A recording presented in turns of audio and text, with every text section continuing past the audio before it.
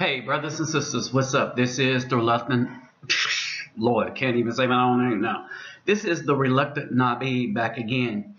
And on this video right here, this is going to be a comparison contrast, but this is going to exemplify the problems and why nothing will ever get fixed for Afro men unless we leave the media heads alone and the BAWs alone. All right.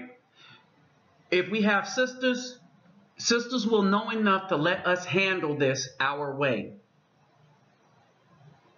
Right. That means get on the sidelines, and after we fix this thing, then we can deal with them. And probably have a community in which they could bear children in, where we can protect the children, protect the community, not just from crime, but from wickedness. All right. As we were so I rolled across this, a bunch of stuff comes up on, and I was looking at a lot of Dick Gregory stuff, and I'm with him on a lot of things. Didn't know I was until I heard him. What he's saying is a lot of things that I basically teach, say, preach, however you want to say it. Okay, so before I get into this real quick, let me greet everybody.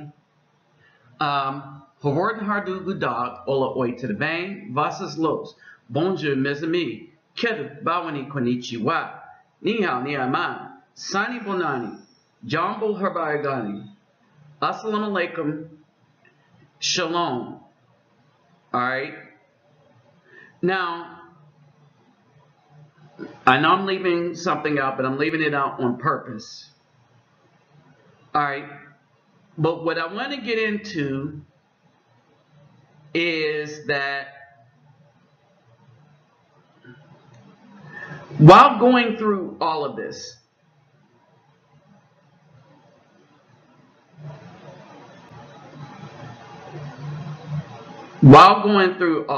right?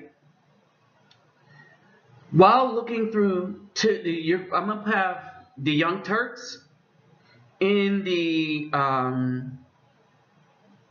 description box. All right, I'm going to have the Young Turks in the description box. And I'm going to have the Roland Martin video in the description box. Okay, now, what we're talking about, you're going to see a contrasting difference. Now, the Roland Martin one, I am going to point out to you. Okay? The other one, the Young Turks, I want you to notice the difference with the guy is one guy speaking. Y'all get it? One guy speaking. I noticed something about Roland Martin's panels that's starting to disturb me, especially when he's speaking to issues that affect primarily Afro men. All right? And so as we get into that, my last greeting is Talofa Lava Soifula Sole. All right? To my Samoan brother. All right? Now, don't forget to look for those in the description box. Let me remind you to keep those thumbs up, like, share, subscribe. When you subscribe, click the notification bell. All right, my PayPal me and my Cash App will be in the description box if you would like to help this channel in what we do. All right. Remember, you still always take care of yourself and family first before you donate to anybody. All right, like they say on the plane and in the army, you put the mask on yourself so that you can think clearly enough to save others. Period. So you save yourself financially before you can save others financially or help others financially. Same principle. All right, so let's get down to this. This is the video as it plays out. And I want you to pay attention. You shouldn't engage them no information. This is illegal. This is illegal search. Let me say this right off the bat. A brother stepped up who knows a little thing about what's supposed to happen. He's armed with, yes, video camera, live cam. All right. He is also armed with knowledge. This is the kind of knowledge that Colin Kaepernick is teaching all over the United States with his Know Your Rights campaign. You know, the people that can't stand Colin Kaepernick because he's melanated but only halfway, not realizing the fact that they don't know what it is to be to have to be taken from your parents and go into a orphanage or group home only to be adopted by Caucasian people. And now you got that in identity crisis. But given that you have that kind of lifestyle, because of talents that you have a whole bunch of these dusty simps come against the brother for doing some good in the neighborhood because they told the lines of the supremacists. Any dusty simp that you see in any remarks that come against Colin Kaepernick and uses, well, he got benched and that's when he knelt, he was still giving up millions of dollars at the time.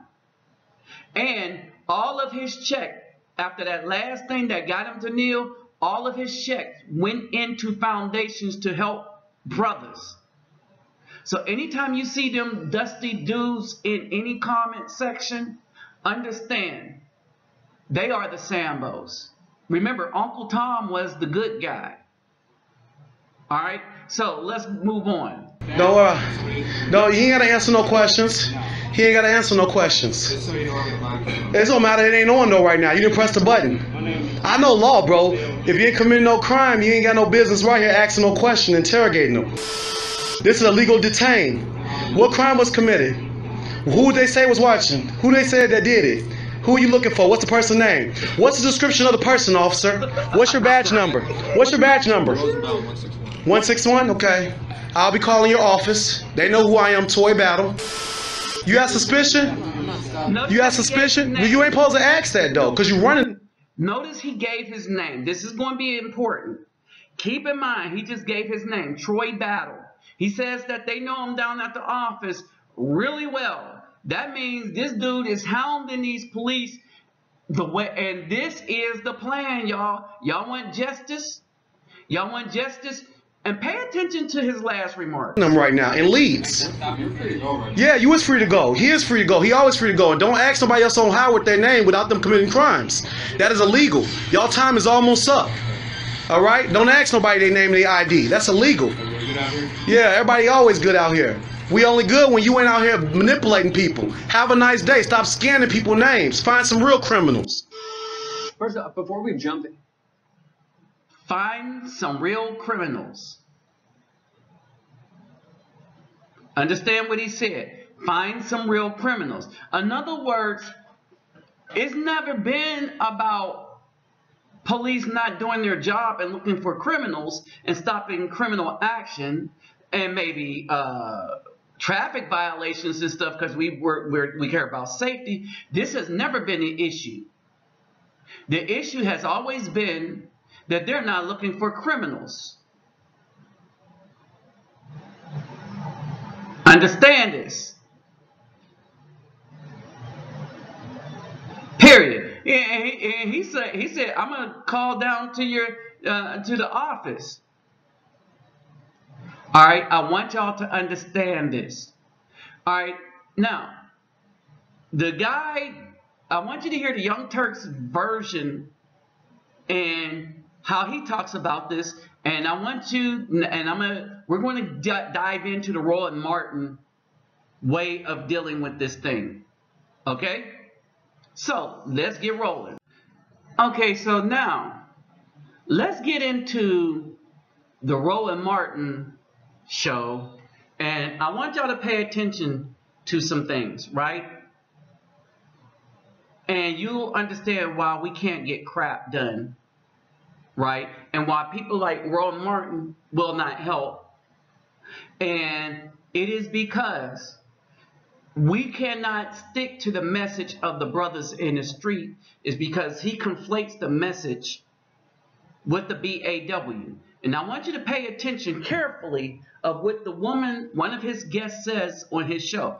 And in the description box, you'll see the link to his show. Just look down after the donation links. You'll see his link, and then you'll see the Young Turks. Look at both of them and compare how both of them deal with the same situation, and tell me who's standing up for the Afro man. Yeah, but it can't get signed by anybody. But those Know Your Rights workshops are critically important. Those workshops. All right. And his point that he made is the NFL can tolerate people that commit all manner of crimes, from small ones to the most egregious, to some that should end up, to some people that should have ended up on a death, in a death chamber, death row. Okay, they tolerate all kind of crime, all kind of everything, but a man that is standing up for the rights of Afro men not to be taken out by police for having committed no crime or no serious crime. Oh, that is just too egregious for the NFL. And we got to ban such a dude. And we got to send a message to all of the rest of the Sambos in the NFL. Because there should have been a walkout, a group walkout by all of the Afro players. But for them, the money was just too important. And this goes for the players' union. Money is just too important. So the rights of Afro men don't matter, even those that are in football, because the same thing that happens to the regular brother in the street usually happens to them 5 years out of football. You're used up, now you're back to a regular person if you still have money. Because most of them go broke after 5 years. All right, unless you can be a sample sellout talking head on one of the NFL Caucasian Sports Network shows. Okay, we can't trust any of them, just like we can't trust him. Because we're talking about an issue with Afro men, an issue that affects primarily Afro men, and look at his panel. Remember I said there was a difference between the Caucasian guy and Roland Martin? The Caucasian guy seems to be more serious in speaking to our issues as Afro men. Roland Martin has a bunch of women on his panel that are not serious as to speaking to issues as Afro men, because they're taught in their Caucasian jeebas. Oh, yeah, let's look at this. I'm sorry, you know, it's funny. When I was younger, my mother used to always say, if you find yourself in a situation, don't act out. Just give them what they want. If they ask for ID, give it to them. And at first, when our kids were younger, we used to teach them the same things, because that's what we were taught, that's what you do. So everything she knows, she was taught from her mom. And so instead of being taught from her dad, when you teach, dads used to teach their sons that some things you stand up for, even if it means you might get taken out of this plane of existence. Moms don't teach that. She teaches capitulate because it makes her feel better. But it does nothing for the community. It don't prohibit anything. It don't stop anything. A lot of the reasons why these females don't want to be judged, because they know if a whole bunch of men stand up and start giving them righteous judgment, it will fix the community and it will stop their wickedness. One, because we won't choose them for anything anymore. But for the moment, no matter what these females could do, what they're about, they keep being brought up to speak on male issues as if they're males or they lead men, then the community can never be fixed. This is egregious, right? Let's let her go on. So she said she learned from her mom, And then she taught the same thing, but it didn't work. Let's hear her say it. If someone in authority asks you for your ID, you give it to them. If they ask you where you're going, you tell them. You comply. Right. You comply. And somebody in authority, meaning that if a Caucasian man, this is what the black woman households taught. If the Caucasian man asks you for anything, you just capitulate. But the Afro men started to wake up and say, "Oh no, this ain't working." But today you can comply and still get shot or arrested. First of all, And she said today, but this stuff has always been happening to Afro men. This is why we stopped complying. Understand this. The Black Panthers were criminalized, but they were teaching people how to obey the law, understand the law, and stand up to people when they were breaking the law against them. Remember, most of them were college educated, lawyers. All right, keep this in mind. And then when the BAWs start to lead the homes, they taught capitulate. They taught their daughters how to exploit every last financial law from welfare all the way up to student loans. And then exploit some man to get help to pay for all these things that they've done to themselves to alter their appearance from proud Afro women to Negropeans. And then they taught them how to use their babies as a check and how to trap a man into 18 years of financial ruin through them. And each of these things were devastating to the building up of a community if you wanted to build a community with good Afro men. Nope, they wanted to lay with thugs, have the good men pay for them laying with thugs and pay for the thugs. And then as the thugs start getting most of this, now let's be clear, most of the ravaging of the community is coming to the thugs, right? And it's bleeding out to all Afro men, but the thugs was the excuse that everybody used. Why? Because they took the BAW threw the righteous men out, the men that would study, the men that would know their rights, the men that would say, no, we got this, we'll protect the community. Like that brother just did. All right? Now, in this breath, this woman says this, but she says something else in another breath. But let's finish. we talk about the Central Park Five. That's what The Corey, the young brother, was not on the list. He was sleeping. Yeah. Why don't you go ahead and All right. So that's the Central Park Five. Let's get back to Mrs. Pastor. Now understand this too. She thinks she's a leader, but how are you a leader and a pastor, right? How are you a pastor as a woman? When clearly your Bible says that the head of woman is man if you use the New Testament, and if you use the Old Testament, it said to the woman, the man shall rule over you.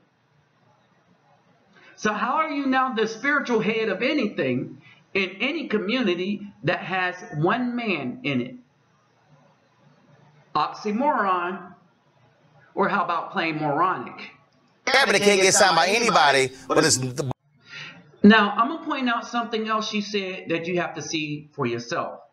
After saying all that, know your rights, right? But then she said, but that don't work, and some of the times you just have to capitulate and do whatever the Caucasian police officer tells you to do and pray to Jesus and let God work it out.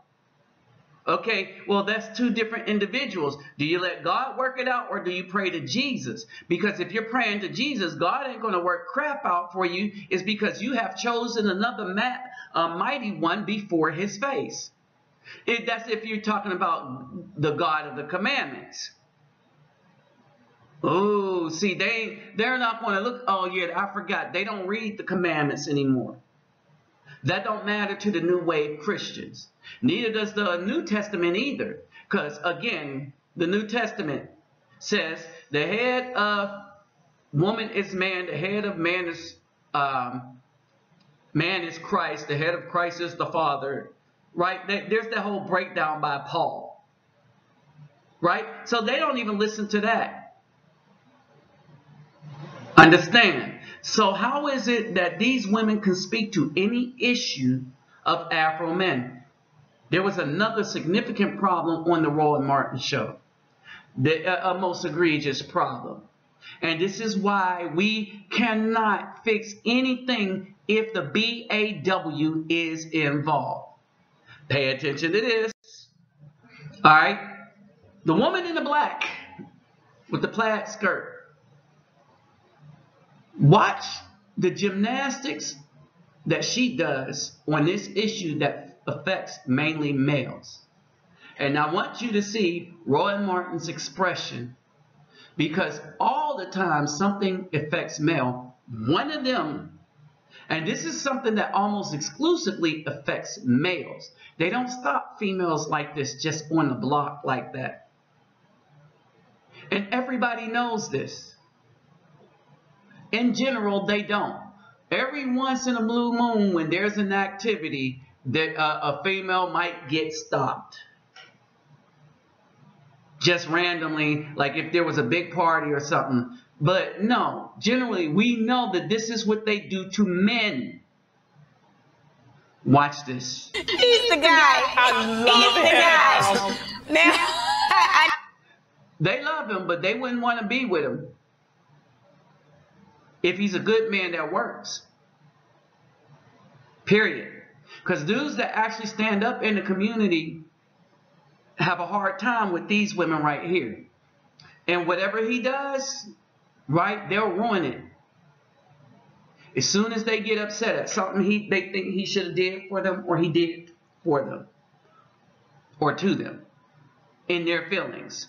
Yeah. So I think we all need a man like that. I wish he identified himself. Now remember, I said pay attention to him saying his name. This woman was so into how he was talking that she didn't understand what he was saying. Understand this. The woman was so into him just talking and being boisterous to the police that he could have been talking nonsense that could have got him shot, and she would have been like, well, whatever, right? Understand this. She wasn't listening, because he clearly gave his name. Everybody heard him give his name. The preacher woman did. The other woman did. Watch Roland Martin's face after she says this next piece. Priceless. What did he say? I forgot his name. When he said his name, like, they know me at the police station. Well, I need to know him in Philadelphia. I need to know him in Philly, because what he just dropped was a whole list of nuggets, information, and more so education for everyone, right? Because again, these brothers are growing up, and sisters. You see what I'm saying? Whoop, there it is. There it is. These women try to include themselves on everything that happens to men as if it happens to them, and it's not happening to them. This is the problem with the BAW. In many cases, these BAWs are the cause of it. One of the biggest arguments and deflection tactics these BAWs have when we're talking about their choices in men and them having all these babies, these women like to come and say, well, the men aren't taking care of their children, when statistically, all the research that was done shows that the Afro men in general take care of their children better than the Caucasians and the Hispanics. We were compared in a study with, it was the Afro man, Caucasian, and Hispanic. I wish they would have put the Chinese in there. They probably would have kicked all of our butts. All right, because you see, they have whole family-owned restaurants and stuff like that. All right, so then we get into this, right? Then the next thing, when you disprove one of their dusty argument, they say you're using a white man's statistics. And I tell them, well, you're using a white man's statistics to bash us, so how come I can't use the same statistics? Well, no, you're using white men's talking points talking heads on TV that don't use the statistics. They talk feeling and let you get away with feelings. They don't use the statistic, because this is what I said to her next. I said, you're angry because when people do the research, they find out that you BAWs are liars. And then I said, not only that, I go to blackgenocide.org to verify the findings of the Caucasians. Understand this, right? See, these women are always trying to include themselves on our stuff. They're either bashing us, and I call it bashing. We don't bash them. We're calling out unrighteousness and injustice to the Afro man committed by the BAW. And this is how you know we don't bash them. It's because we call out the simps, samples, and the sellouts along with them. So we don't call out just them like they do to us. We're calling out anybody that commits wickedness to good men and the children of good Afro men. See, that's not bashing. That's called judgment. And these women don't like that, because the only people they feel like has the right to judge them is a Caucasian man in a black robe. But other than that, they be like, don't judge, don't judge. They wait for Jesus to judge them. It's because they know he don't exist. Oh, you better believe they know he don't exist. If these women had any fear of the Most High or of Jesus or any respect for Jesus, they would act better than they act. But they don't. That preacher, she wouldn't be a preacher, but she is. Remember, I do not fear. Understand this, brothers. Get this. Understand this if you don't understand anything else. I do not fear God. I do not fear the Most High. I respect the Most High. Why would I fear somebody that gave us the commandments out of love, out of preservation, that if we listened to us, we would live more prosperously, and have a good life? The commandments were meant to protect us, not to bind us. I am not an enemy of the Most High. So therefore, I do not have to fear him. I respect him, so I'm going to follow the commandments. Just like I would respect a strong father. I know that disobedience to some things might get me punishment, but I don't fear him because I know that he means well. But the Most High gave us everything out of love. How do you fear somebody you love? These women have no respect. They have no fear. They know their Caucasian Jivas don't exist. Because if they believe he exists, they would have better behavior. But they don't. You can stop too. See that face? When she said, black women are getting stopped too. Wonder if she'll be back on the show. He's about as tired of it as the rest of us should be. Brothers and sisters, at the end of the day, and I think the sisters recognize this, the black women are not queens of anything. They should not be ruling anything. Everything is an abysmal failure in the Afro community because these women think that they are rulers and that they're the spiritual head of something. But they're nothing. They get these degrees, these fancy titles by way of the same oppressive system that the Most High says we're supposed to be away from and separated from. All right? I'm about tired of all these females on all these panels that mean us no good. With that said, I'm out. Tell me what you think about it in the comment section.